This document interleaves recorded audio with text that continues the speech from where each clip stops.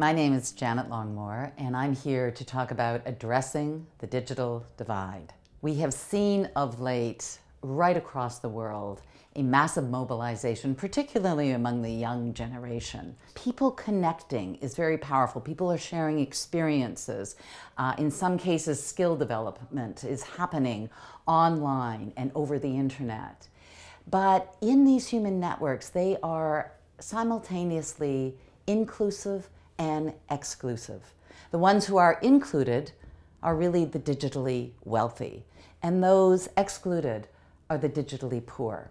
Well, there are 650 million mobile phone subscribers in Africa, but the penetration of smartphones is 5%. Over 90% of the world's population doesn't have broadband access, and this means access to the data that we need to work effectively, to learn effectively. So what needs to be done to address this?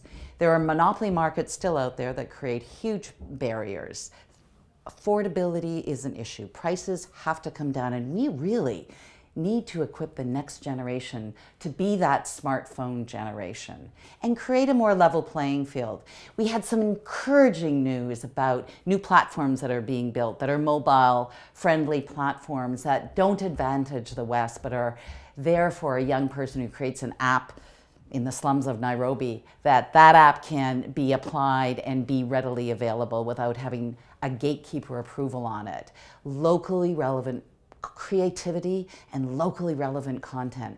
And let's skill up these young people in a digitally literate way to know how to use all these new tools of technologies for their own economic development, for online learning. What we need to do is reduce the gap between the digitally wealthy and the digitally poor so that on a level playing field basis, young people in particular are able to have the skills and the technologies that will allow them to innovate in the use of technology for their own economic development.